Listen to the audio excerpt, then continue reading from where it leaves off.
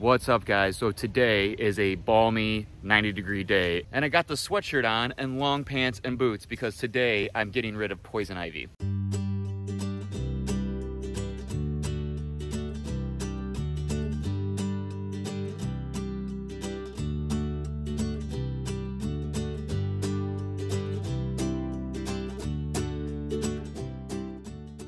If you can believe it, this plant right here is actually a poison ivy plant. The roots are insane. And this, another poison ivy plant. And this, another poison ivy plant. And there's more around the perimeter of our fenced-in area here where our goats and chickens like to roam. Fortunately, goats love poison ivy. And they've actually done a great job of eating everything that they can reach, but now all the leaves and obviously the roots aren't gone yet. So that's my goal today now, is to remove the poison ivy from the roots and hopefully eliminate it altogether. Got some gloves and some duct tape that I'm gonna use to duct tape. This is like really hard to do with goats around. Dude, lay off. Oh my gosh. Dude, leave my garbage bag alone. Some duct tape to duct tape my gloves to my shirt. Garbage bags. Clippers.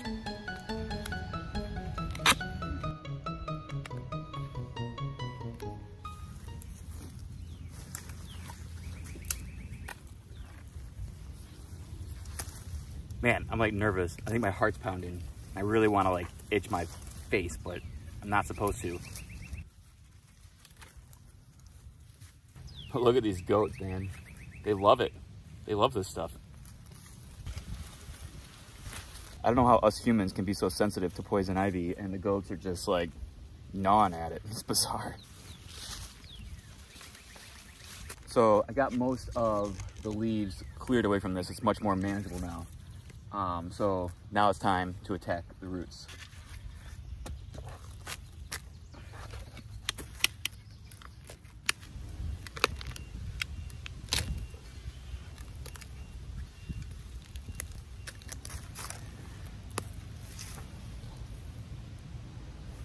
Wow. It's like a freaking tree root. But these roots here on the ground, and they kind of extend all the way back out. In fact, you can see little 3 leaves here, here. This is all part of the same vine, and it goes all the way around here. So I got my work cut out for me.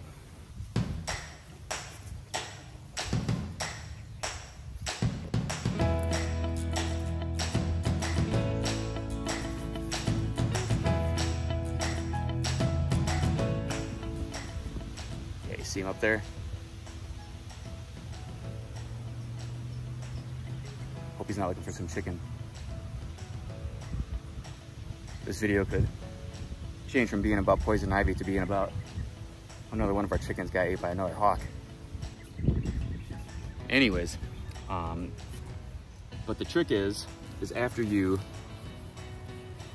pull out that plant, you can usually just feel around for the vine. It's not always right there by the plant that you pull out. Just feeling around though, you can usually find the vine. It's just like an indicator that the vine's somewhere nearby. And then it just pulls out pretty easily.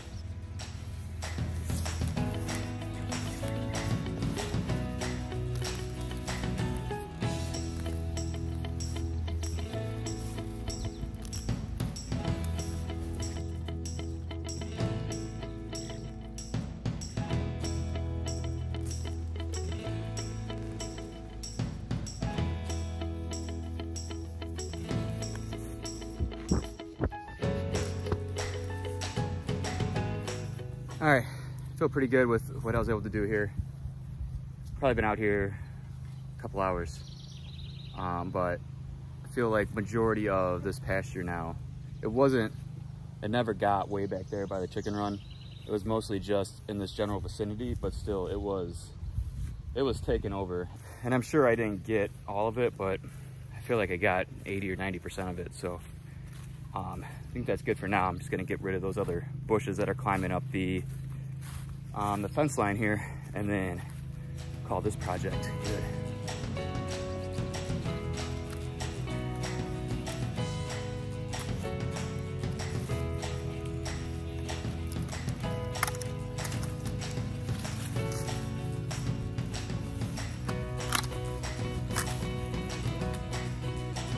All right, so last thing I'm gonna do here now, I got some poison ivy tiller. You can see that I didn't get all of it out. It's kind of like tied, wrapped around the fence line here. So I dug most of it out, but I'm not sure if this is actually required or not, but since I have it here, I'm just going, it says right there, kills the roots. So I'm just gonna spray this on here and hopefully it prevents it from growing back again. But I'd imagine they have to keep on checking back because this stuff doesn't like to go away easy. So last step, got some Dawn, any dish soap I guess, does the trick. Okay, all the tools that I've used here, I'm just gonna go through, wipe them all off with the Dawn soap. So I've read that the oils from the poison ivy don't affect you right away. It's like, you got 2 to 6 hours before you get it off, and it's kind of like a really thick oil, or tar almost, that you can picture, and so you just gotta wipe a lot, and then also use a cloth to wipe it down as well. And then that should get rid of most of the oils from the poison ivy. In theory anyways. I mean, to be honest, I'm a little nervous that I'm gonna wake up tomorrow and just be completely infected with this stuff, because I've never done anything like this before. All right, so it's been about a week since I took care of that poison ivy, and well, good news is it wasn't the next day that I woke up with it all over me. It took about 3 days, and I had poison ivy rash all over me. So obviously I did not do a good enough job cleaning up afterwards, or maybe I kind of rushed through it too much. I don't know, maybe I'm sensitive to it, but yeah, I don't think I'm gonna be doing that again.